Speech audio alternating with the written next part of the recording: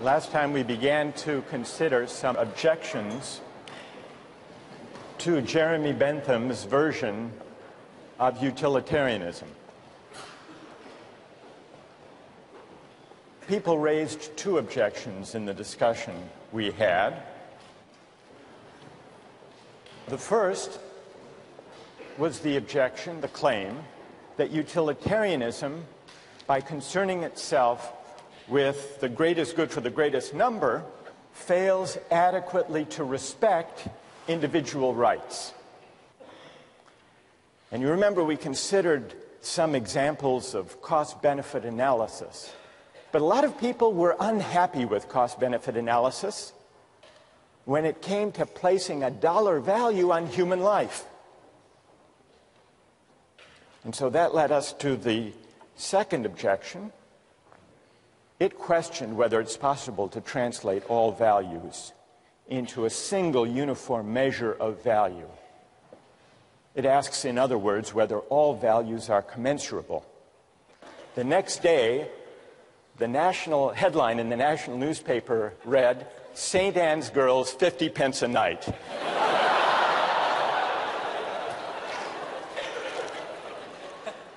Another illustration of the difficulty of translating all values, in this case a certain idea of virtue, into utilitarian terms. So that's all to illustrate the second objection to utilitarianism, at least the part of that objection that questions whether utilitarianism is right to assume that we can assume the uniformity of value, the commensurability of all values, and translate all moral considerations into dollars or money. But there is a second aspect to this worry about aggregating values and preferences. Why should we weigh all preferences that people have without assessing whether they're good preferences or bad preferences? Shouldn't we distinguish between higher pleasures and lower pleasures? Now, part of the appeal of not making any qualitative distinctions about the worth of people's preferences, part of the appeal is that it is non-judgmental and egalitarian. The Benthamite utilitarian says, everybody's preferences count, and they count regardless of what people want, regardless of what makes different people happy. For Bentham, all that matters, you'll remember, are the intensity and the duration of a pleasure or pain. The so-called higher pleasures or nobler virtues are simply those, according to Bentham, that produce stronger, longer pleasure.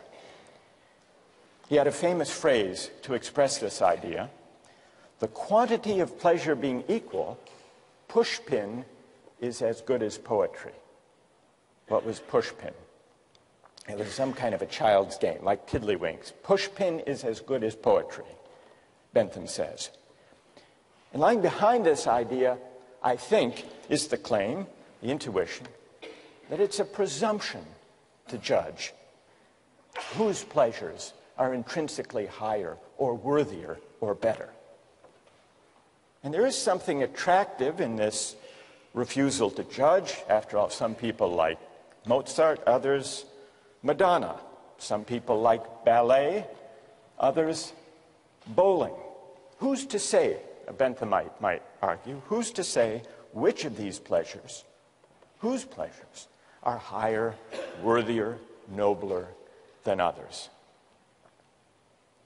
But is that right? This refusal to make qualitative distinctions. Can we altogether dispense with the idea that certain things we take pleasure in are better or worthier than others?